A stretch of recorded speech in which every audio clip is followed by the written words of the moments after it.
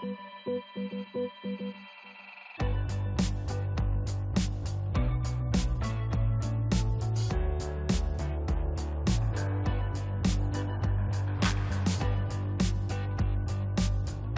main energy sources for nerve cells in your brains are glucose, which is stored in the liver, and ketones, which are derived from fat in your fat cells.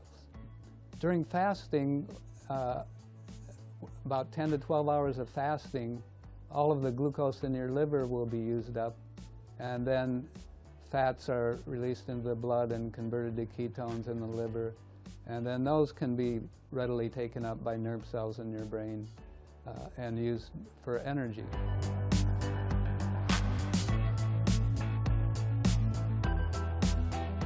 During long-term fasting, your nerve cells are using mainly ketones. But the ketones also stimulate production of a protein called BDNF, which is very well known to play important roles in learning and memory, and also in promoting resistance of your nerve cells to stress.